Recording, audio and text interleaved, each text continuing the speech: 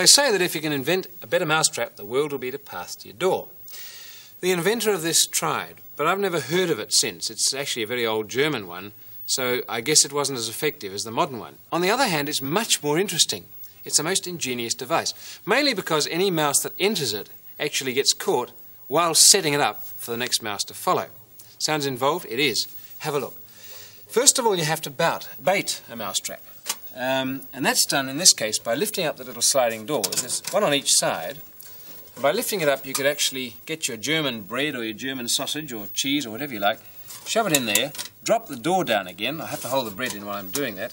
But that had a couple of advantages. Firstly, you had it trapped there if you didn't put the door down on it, and the mouse couldn't get at it, so he couldn't actually eat it. So your stinky sausage or whatever you like stayed in there acting as a bait for the mouse. Then you had to set the trap, and all you had to do was to lift this. And you notice a door rises, a little trapdoor drops down there, and then the door rests upon that flange. All is ready. Then, if you're lucky, along comes your mouse.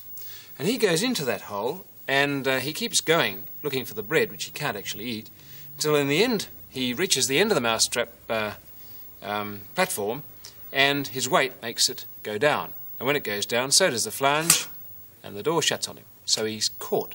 He can't eat the bread. That stays there for the next mouse. But after a while he gets bored. So what does a bored mouse do? He can't go back. The door's shut. He starts to climb. And here's the next interesting part of this. He climbs up this chimney, which is beautifully made for little mousy feet to get a grip on.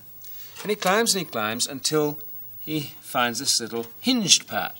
Well, that's no barrier. He goes past it, flattening it against the wall, until he's up at the top here, where my finger is, when the door suddenly shuts behind him. And he's trapped. He can't go down, and he's pointing up there.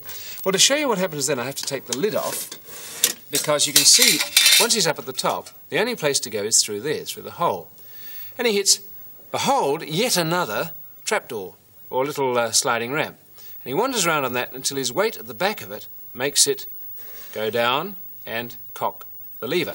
So if I put that together again, put the roof on there, we'll pick the story up with the mouse at the top there.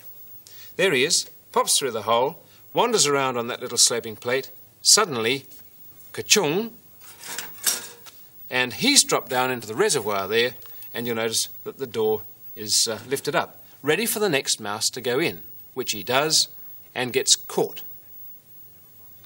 Well, at the end of it, what do you have? You have a box full of mice, all happily wandering around in there. You disconnect the thing, take that box away, keep them as pets, or dispose of them in any way you see fit.